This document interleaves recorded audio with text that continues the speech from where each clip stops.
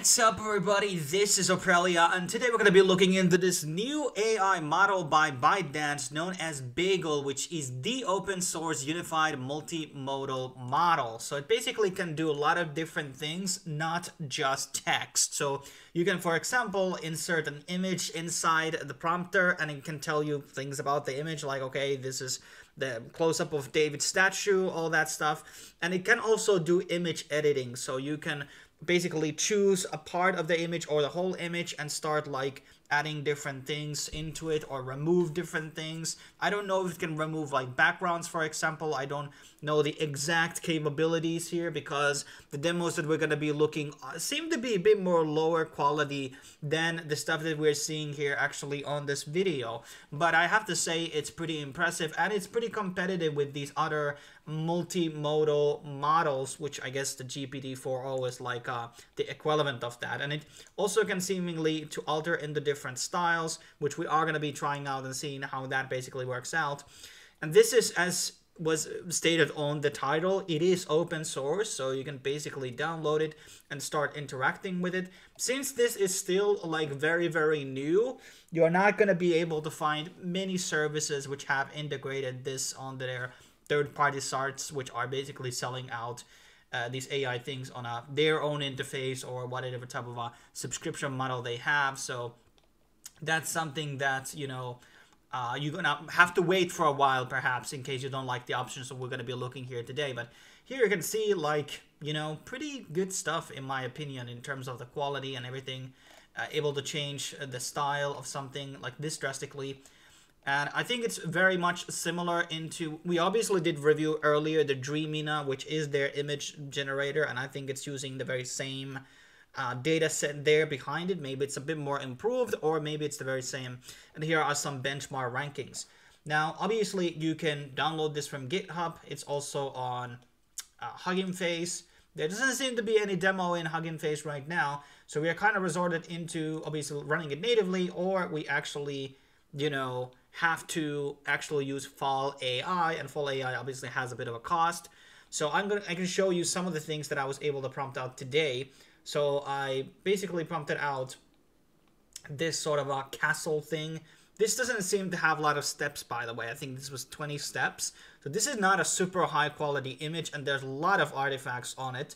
But at least like in some context, like, okay, it's zoomed out especially, it does look like pretty decent shot. Now, I first used the actual image editing feature to basically remove the orange thing and put it a wooden door. It was able to do that, and then remove the people on the stairs.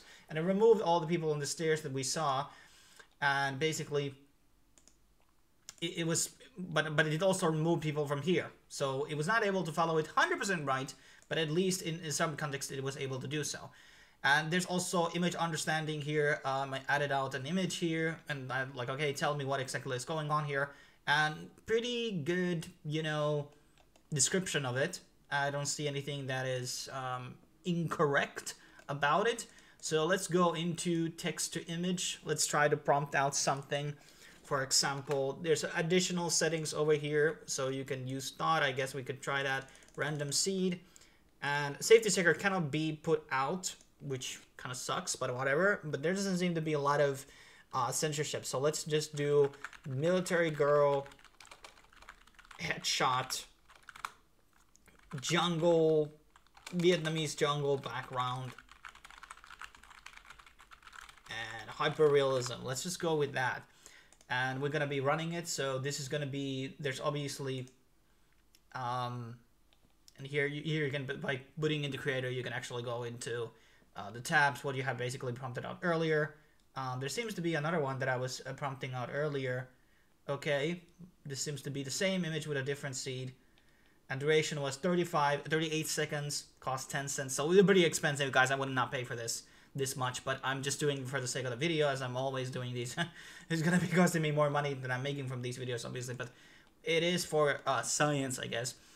But ultimately, like, these types of things are going to become more popular. We're going to be seeing a lot more other AI protocols that are going to be creating things like these that are going to be multimodal. And I think that's going to be kind of like the meta going in. Let me see if I can actually go back into the thing that we're just prompting out. this is the result, but how can I see? That's not edit, text to image. And here we can go. Okay, so here we have military girl headshot, Vietnamese jungle background, hyperrealism. Pretty good. Texts are totally wonky over here. And it took out 44 seconds to prompt. Not the fastest thing I'll ever, but I think there is a form of because this is run through Fal.Ai, it's probably must be going through a form of queue. There's a queue in it, okay? And then we're gonna be going into edit. Then I'm gonna be using the image that we just prompted out to basically edit it out and see its capabilities. Change the military costume into cheerleader costume and add sprinkles to her hair. Also change background into night jungle. Let's see how this basically turns out. Whatever is going to be the result, and we probably going to be seeing another like 40 seconds perhaps of prompt time over here to get the actual results. And obviously I would have wanted to actually showcase you more of these prompts and images, but obviously these are going to costing me money, and obviously there's not another service right now where we can prompt and see the capabilities of Bagel and what it can do. In this service, obviously we're not able to crop out a certain area and change that, so Fal is kind of limited here in terms of the service based on compared to what we were able to see here on the actual technical paper. And if you're watching this video from a week from now, I'm sure that there's going to be more services which have integrated Bagel and all of its functionalities, all the editing and style changes, which are going to be allowing us to, you know, interact on the way we want with it, as this Fal.Ai thing is very, very limited. So here we have the actual alteration.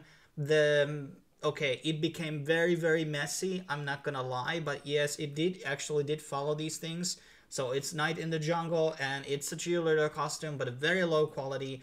And then you have sprinkles on it and some other stuff on the top. I don't know even what that is, but it did kind of follow it. So, and to some certain extent, it did do an okay job, but although not very, very good.